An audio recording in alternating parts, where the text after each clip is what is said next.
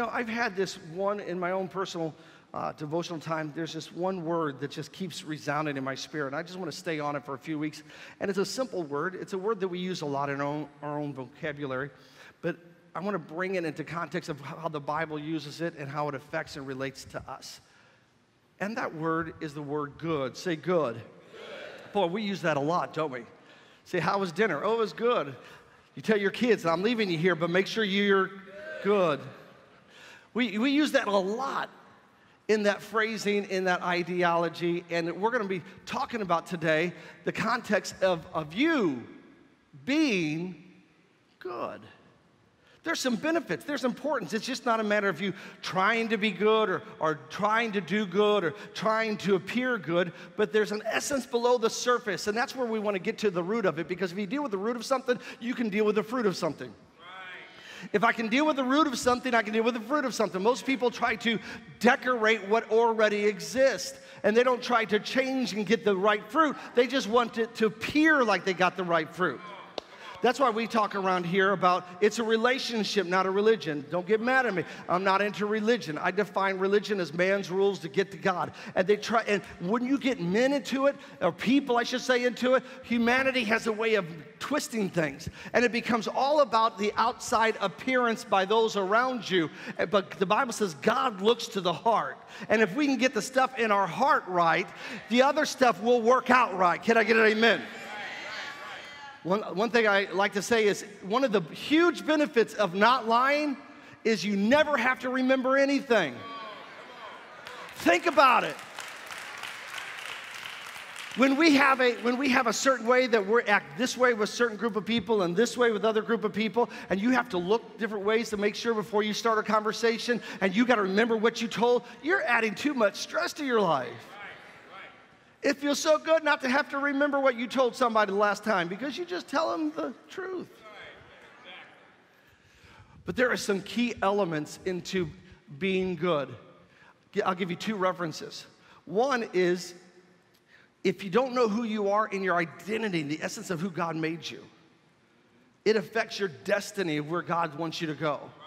I can prove that out in anything I say. Do not take it for granted. Challenge everything. That's a culture we've developed around here. Challenge everything I say with the Word of God.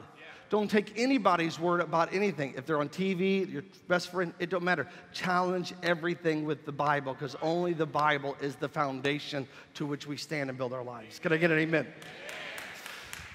Thank you for the three of you. I'm going to be talking just right over just to you. But Jesus, if you remember the story, Jesus, when he was being tempted by the devil, he was in the wilderness for 40 days, fasting and praying, and the devil would tempt him, and every temptation started with, if you are the Son of God. If you are the Son of God, do this. If you are the Son of God, do that. The importance wasn't turning a stone into bread so he can eat, because the devil wasn't cared about his appetite. The devil wasn't caring if the fulfillment of angels protected him from the cliff. The devil was trying to challenge him at his point of identity. If you are the Son of God. If you are the Son of God. Several things happen to us in our own walk with God because the devil will challenge you. Do you think you're good enough? Do you really think God's going to answer that? Do you really think God could use you? Do you really think God will help you? And the devil will challenge your identity. And a couple things that he'll do is first he'll try to give you a little pushback just to see if you believe who you are based on what the Bible says. If Jesus would have crumbled, it would affect destiny. If he would have crumbled, it would affect ministry. If he would have crumbled, it would affect all of us. Because we're here because of Jesus. Because good people don't go to heaven. Forgiven people go to heaven. If you are the Son of God. And one of the things that happens to us in those tension moments is the devil's trying to not get us to do something just to do it. He's trying to get Jesus to make that stone into bread, because at that moment, if Jesus would say, I am, let me prove it, he would get Jesus to do stuff, or get us to do stuff to prove who we are. Stay with me. If you have to do something to prove who you are, then you're not.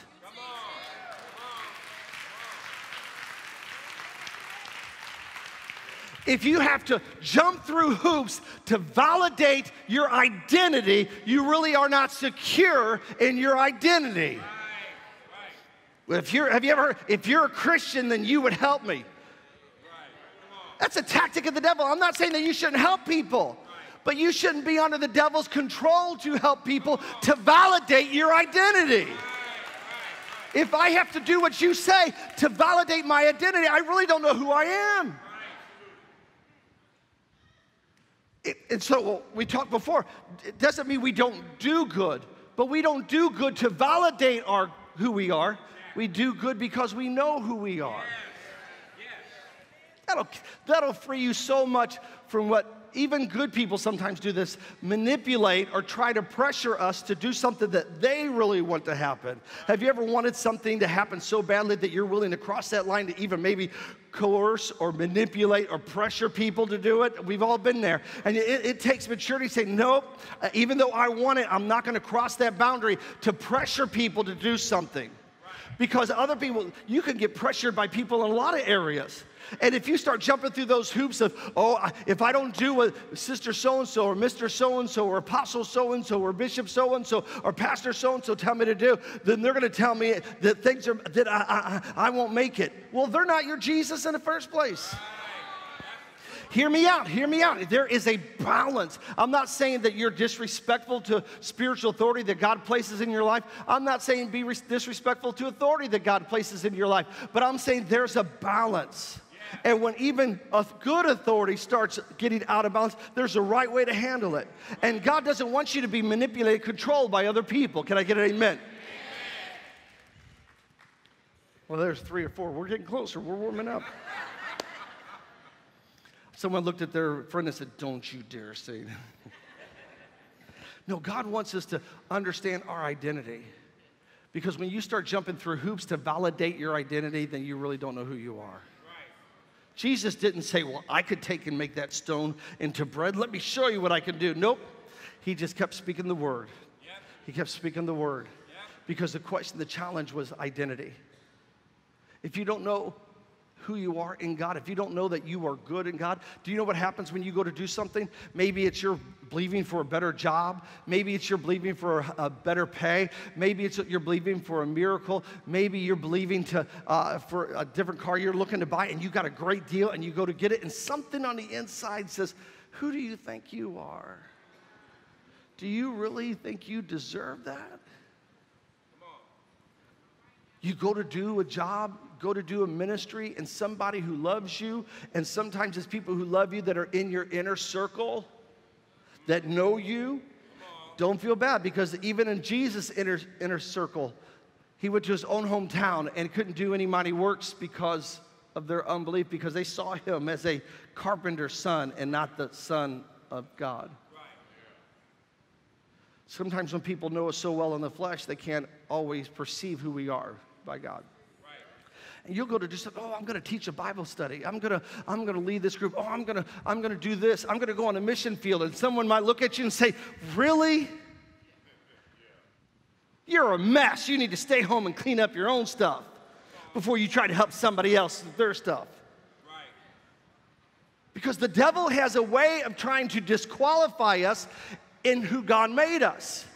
The devil has a tendency of trying to disqualify us in who God made us. And it's important to know who we are, because you will stop your own ability to grow in the things of God. Proverbs 4 says that the path of the righteous shines brighter and brighter and brighter. God wants us to keep growing. But in that process of growth, you'll deal with tension. You'll deal with the enemy trying to oppose you. But you know, one of the biggest challenge that most people never deal with is not the enemy around them. It's the enemy within them. I'm not talking about a devil or demon. If that's the case, that can be obviously dealt with. But a lot of times it's our perception of what we should be allowed to live. I was talking to a person recently, and they were talking about clothes in a store, and they were like, oh, I could never go to that store and buy those clothes. That's just way too expensive. And I just, you ever get to a point you just want to tell the truth in love? And I said, well, wait a minute. And it wasn't an expensive clothing store. I said, wait a minute. I said, I got a friend who had that situation, and they felt like the Lord led them to this suit store. I'm not really into suits, but they were, and they went to this suit store, and this is when they were young. They had hardly any money in their account, but they just felt like just felt impressed to go in there for some reason, and they're arguing with themselves. When you're arguing with yourselves, that's not always a good sign, but you just can't. So they're like, I can't afford anything in here, and they're walking around, and they just felt still the Holy Spirit moving upon their heart. Find a suit your size, and they're like, Lord, I can't afford anything in this store. And they found one their size, the only one their size, and it was like $1,200. They're like, I can't afford this. All they had was like $150 to their name. I felt like the Lord impressed them, go take it to the register. It's like, oh, I'm going to look stupid, but all right, I'll just try it. Now, don't go out and do this and say that I told you to do this, all right? Just FYI. If Jesus tells you to do it, do it. If Jesus don't tell you to do it, don't do it. Jesus told Peter to walk on water, and he walked. If Jesus don't tell you to get out of the boat, stay in the boat. You see the balance? See the balance? So don't miss the point, because you're going to think, oh, I wonder what store I can go to after church. And if you do that, don't tell them that I told you to do it, and take your Tag by God wristband and push it up so they can't see it.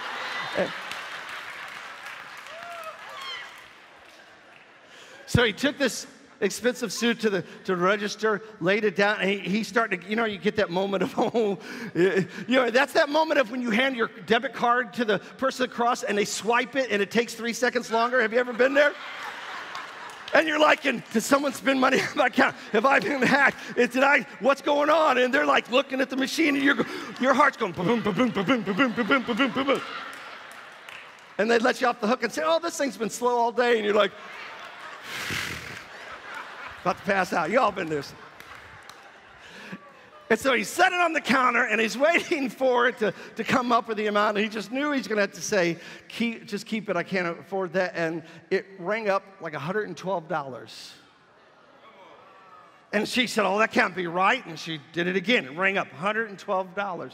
She says, wait a minute, we can't sell this. It's an expensive suit. We can't sell that for $112. We got the manager and said, we got a problem here. This suit is ringing up for $112. And he scanned it, and he goes, well, if it rings up for $112, you have to sell it for $112.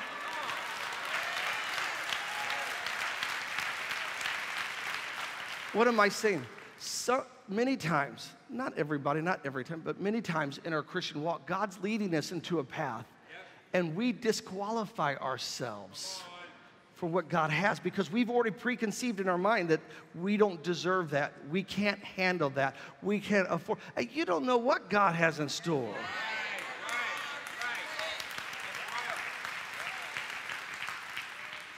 Let me give you a scripture to that, because we just don't want to throw ideas out. In Malachi 3:10, you've all heard this. Bring the tithes and offerings. Prove me now, herewith saith the Lord, if I will not open up the windows of heaven or pour out a blessing that there's not room enough to receive it. There's a context. There's always a condition to every promise. We always emphasize the benefits of the promise, but we also got to make sure we do the conditions. Bring the tithes and offerings to the storehouse, and prove me now herewith saith the Lord of hosts, if I will not open up the windows of heaven and pour out a blessing that there's not room enough to receive it. In the original Hebrew, in the context of the Hebrew, that phrase of not ability to receive it literally means until you say enough. Come on. Until you say, okay, God, that's enough.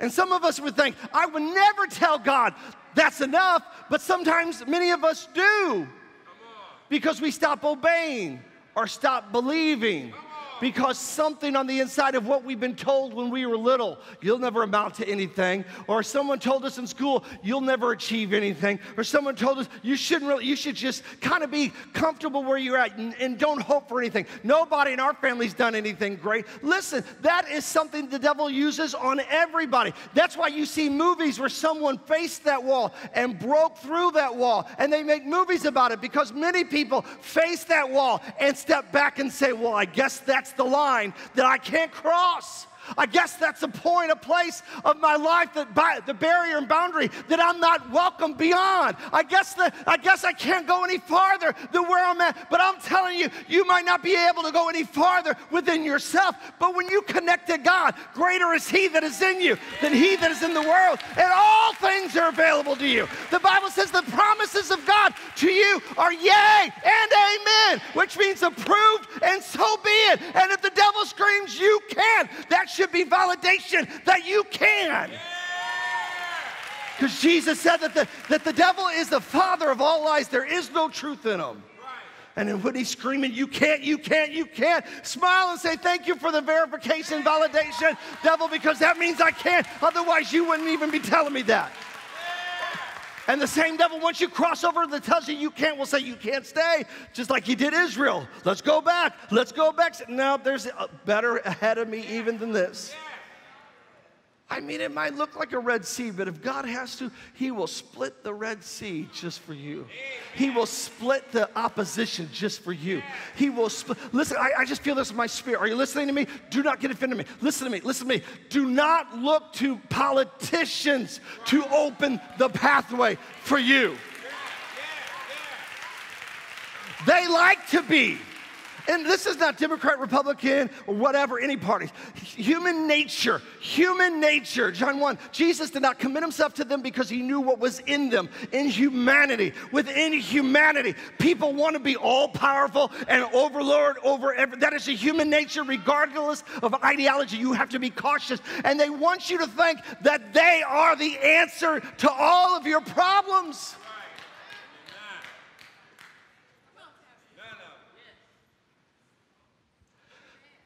I just heard a speech recently where the politician, and I won't go into who because who is not the point, but literally said that average people can't manage their own affairs, that they need to submit their rights to an all-powerful, wasn't talking about God.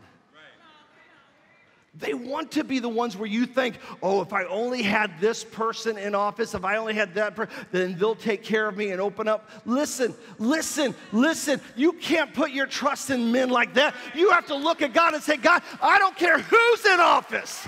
I don't care if I voted for him or didn't vote for him, like him, hate him, irrelevant, regardless of that. God, you are still on the throne, and if you say go, I will go. If you say I can succeed, I can succeed. If you say start, I will start. Do you see that? We have to be willing to look beyond humanity and look to God and say, Lord, it's all about you. And many times we'll look, well, if someone will help me. Wasn't that the problem of the man who was at the pool of Bethesda and Jesus shows up just for that man? Jesus, the Son of God. The Word that became flesh, John 1, verse 14. Jesus walks up on the scene and says, do you want to be made whole?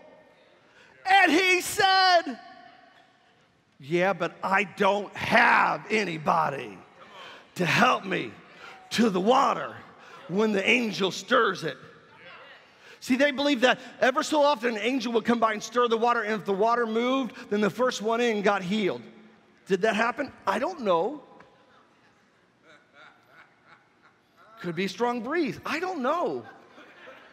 But in his mind, that was his barrier. His mind, that was the impossibility. And here's Jesus standing in front of him. Do you want to be made whole? And instead of saying yes, he started saying why he couldn't.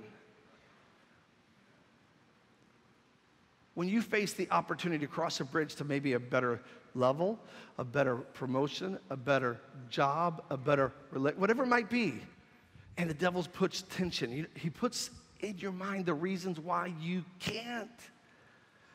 And instead of focusing on Jesus and the reason why you can. What did Jesus do? He took his eyes off of the people. Well, Lord, I would like to be blessed, but I need somebody to give me more money. Wait a minute. That's how they do it. Lord, I would love to feel better. I just need the doctor to give me the right combination, the right medicine. Wait. That's not wrong, but that's the way they do it. Lord, I would love to be happy if only those around me would be a little kinder and more encouraging. And wait. That's how they do it. But when Jesus is talking to you, what does he do? He turned his attention away from the way they do it, the way it's been done, the way it's always been done. Have you ever been held back by, this is the way we've always done it? And he turned his focus and attention toward Jesus. And he said, look to me, look to me, look to me. Come, get your focus. Doesn't the Bible say, looking unto Jesus, the author and the finisher of our faith? Doesn't Hebrews 6:12 tell us that we inherit the promises of God through faith and patience? We got to get our eyes off the way it's always been done, the way they tell us it's going to be done, or what keeps us from doing it, and say, all right, Lord, what are you saying? And he said, look to me. Look to me. And he began to speak and give him direction. And as the guy believed and obeyed, there was a miracle that happened to him. Sometimes our miracle is moments away from us being willing to believe and obey what God's saying to us. Amen. Because we're so used to doing it the way we've always done it. Didn't Einstein say insanity is doing the same thing and expecting different results? Sometimes it's, all right, Lord, you just show me what to do. Because we hinder our own limitation. We tell ourselves we got reason, we got logic, we got experience, we got practice on why it doesn't work. But if God said it to you, the one who watches over his word to perform it, the word that goes forth and will not return void, Isaiah 55:11. If God said it to you. And so what we have to do is begin to look and say, wait a minute, I need to get myself, this is just not you, this is for me, this is for all of us. I need to get myself into the place where I understand the identity of who I am so that I can have what God wants me to have, I can do what God wants me to do, I can be what God wants me to be, I can help who God wants me to help, that I become an instrument in the hand of God, and I'm not limited when the enemy says you don't deserve it, you can't afford it, you'll never get there, you'll never be successful there. Say, wait a minute, that's not I'm not going to look to me. I'm going to look to him. See, I'm going to look to Jesus. All right, let's get to our first verse. Hallelujah. And some of you are thinking, oh, we haven't got to the first verse? Oh, Jesus, help me. See, that's how I can get you to pray real quick. Right there, your Lord, help us. No, we're not going to be long. Say, I am good. Say, I am good. Kind of feels weird. Let me add to this. Let's bring a context.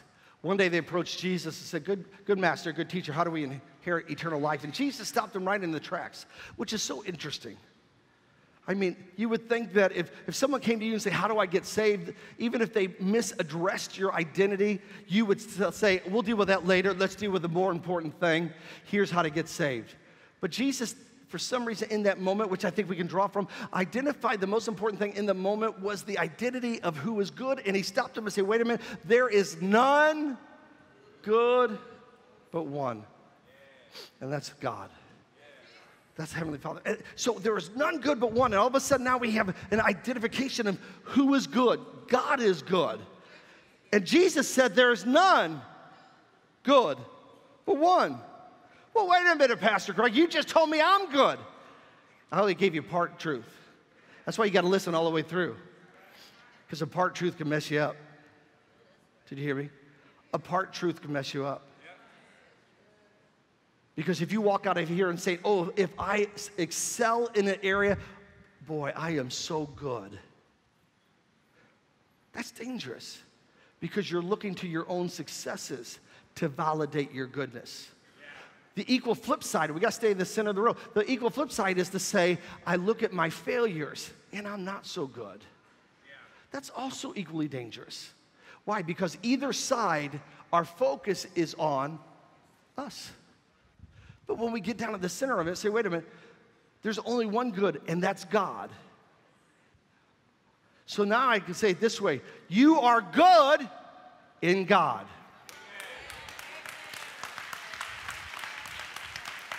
Say with me, I am good. Come on, shout, I am good in God. Only God's good. And so for you to be good, you need to do it in God.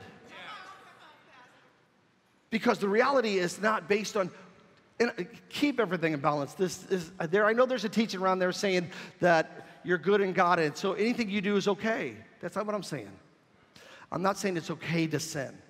The Bible is very specific. I don't know how you read the Bible and see in the New Testament that it's okay to sin. It doesn't. Paul's very specific in Romans 6. Do we use our freedom so that we go back and do sin? And he said, God forbid. I don't know how you read that, but I read when he says, God forbid, that means it's not a good idea. Right?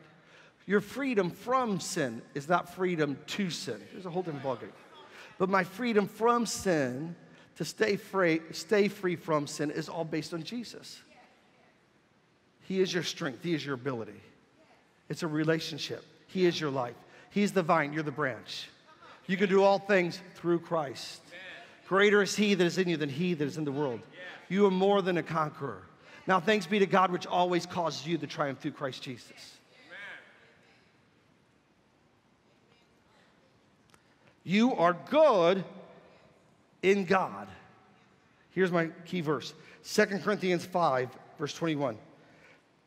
For he who has made him to be sin for us, who knew no sin, that we might be made the righteousness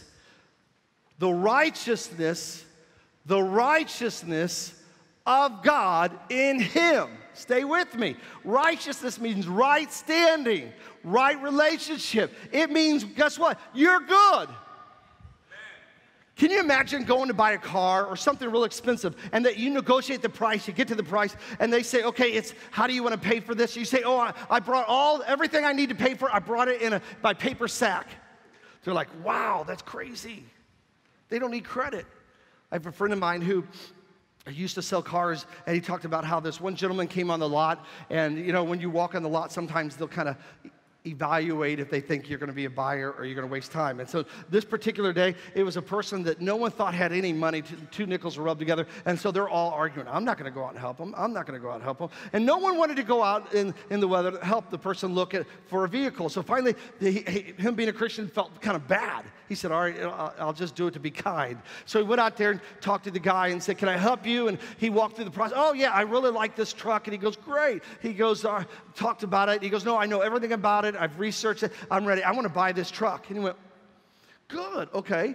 Well, how do you want to finance it? You want to lease it? You want to finance it? He goes, oh, no, I brought cash. And he pulled out a big wad of cash.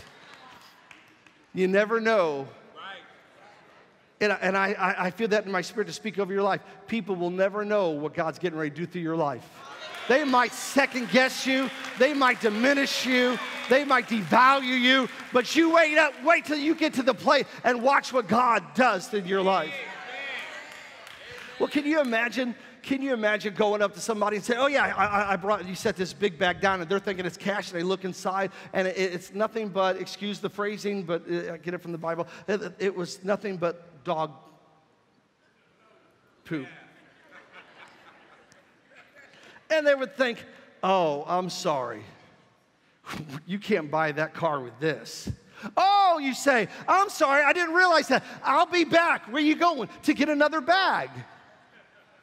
Come back with a second bag. I'm sorry, sir. I'm sorry, babe. You don't understand. You can't buy that car with this. We don't accept this bag of. You said it. Be careful which one you say. You can't buy that car with this. You can bring 2 bags. You can bring 3 bags. You can bring 20 bags. But it doesn't matter because those bags will never buy. They're not the currency for this car. You say, Pastor, what's that got to do with it? Paul says, all my personal achievements I consider as dung. Folks, when we're trying to receive from heaven, a lot of people will try to validate their ability to receive based on how good they are. And it's like coming to God and saying, I want to buy healing. Here you go. Well, I'm sorry, we don't accept that kind of stuff. Oh, I'll go do a little more good works so that I can earn my righteousness, so I can earn my healing, so I can earn my blessing. I'm not saying that there's not work, because James says faith without works is dead. It's an outflow of the faith, not an objective to get the faith. And so we get faith by the word of God. Romans 10 tells us. And so what do we tend to do? We have a human tendency of trying to earn what God has provided. You can't earn what God's provided, because all of your works in you don't work to buy that. It's like taking a bag of poop to buy a car. Don't work that way. We don't accept that. And heaven looks and says, I want you to have the healing. I want you to have the blessing. But you can't get it with those bags. The stopping point for Israel is that they still tried to, Hebrews tells us that they are still trying to earn their righteousness by works, which means they're bringing the wrong currency to the counter.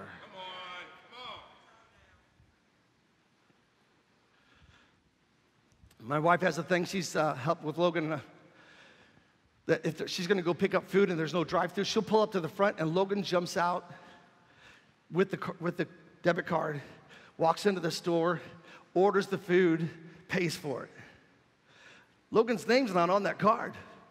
Logan does not have her own credit card or debit card. And we all say amen to that. And quite honestly, my wife's name's probably not on that card. My name's on that card. Kim pulls up, Logan gets out, Logan makes the order, and when they say, how are you gonna pay for it? She slides her daddy's card. Come on, somebody. You're gonna get this in a minute. You're gonna get this in a minute. Because when you're praying for healing, blessing, any of the promises of God, the devil's saying, how do you deserve that? He's saying, how are you paying for it? He don't look, and most people say, oh, I've been a Sunday school teacher for 32 years, and I help my neighbor, and I bake some pies, and I wash my neighbor's car from time to time. That currency doesn't work there. You gotta we receive it by faith. You're in a position of faith. You're connected as an heir of God, joint heir of Christ. Are you with me? You are the righteousness of God in Christ. And when the devil says, how are you gonna pay for it? So, oh, don't worry, it's not about me. Here's my daddy's card. Hallelujah! You are the righteousness of God in Christ. His name's on it. He's the provider of it. He's the source of it. But you are the child of God. You know how to access it. Hallelujah! Romans 8, there is therefore now no condemnation to those who are in Christ Jesus, who walk not after the flesh but after the Spirit. Put it on this. Take it from here. Hallelujah. Hallelujah, hallelujah, hallelujah, hallelujah, hallelujah, because He is good. He is good. Goodness is the currency. Faith is the avenue to receive it. I think that's why the psalmist kept saying through the Old Testament, give thanks unto the Lord. Give thanks unto the Lord, for He is good. Hallelujah! Hallelujah! When you're going for a job, I just hope I can get this job. Don't be passive with it. Lord, you show me. You open the doors, no man close doors, no man can open. And when the devil starts to mess with you, he says, thank you, Father, you are good. I'm connected into your goodness. I'm connected into your goodness.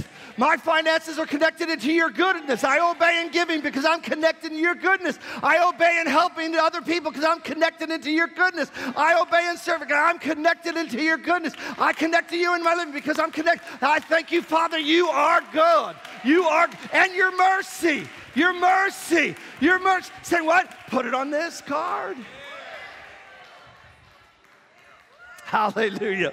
And if they happen to say, do you have any ID with it? Oh, I sure do have some identification. Let me give you a scripture to tell the devil.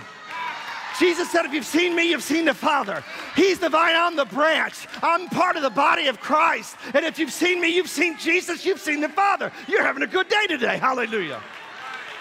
It's not about you. It's not about you. Stop letting the devil rob you, John 10:10. Stop letting the devil hinder you from what God has for you and what he has for you. Just like the father told his prodigal son and the brother. He said, don't you realize all that I have belongs to you? The Bible says if he did not withhold his son, what would he say no to you? The promises of God are yes and approved for you in Jesus' name. Stop letting the devil rob from you. He is good. Your Father's good. He's better than you can imagine. Eye has not seen, ear has not heard, neither has entered the heart of man the things that God has prepared for those who love him. Hallelujah. Hallelujah. You serve a good God. You serve a good God. You serve a good God. He's not the author of confusion. He's not the cause of the curse. Now you serve a good God.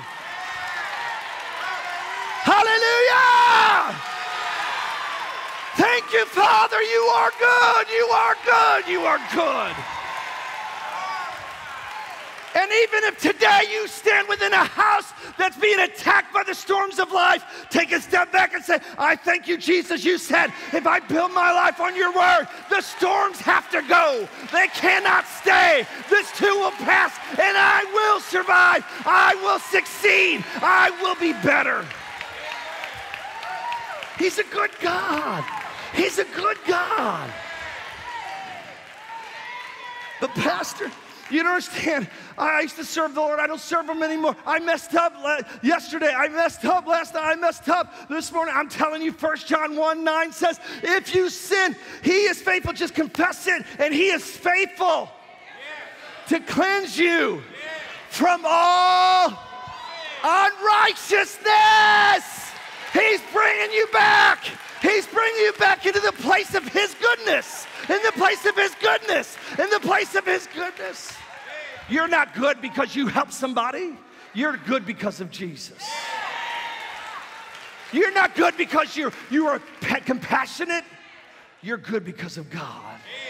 And out of that goodness flows compassion, flows mercy, flows generosity, flows. And when you mess up and step out of it, repent and get back in it, because it's the goodness of God. It leads, the Bible says it's the goodness of God that even leads people to repentance. Hallelujah. Say, he's good. Shout, he's good. Say, thank you, Father, that you are good and your mercy endures forever. Hallelujah. Give the Lord a hand clap of praise for them. Hallelujah. Hallelujah.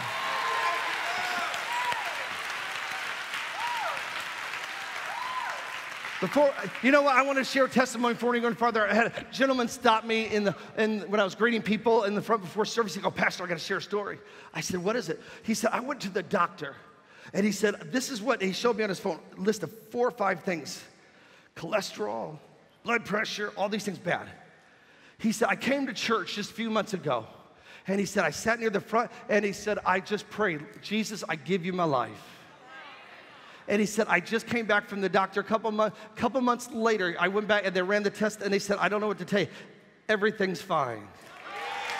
God's the healer. He's not the cause of sickness. He's the healer. By Jesus' stripes you were healed. That's how good your God is. That's how good. Say, he's good.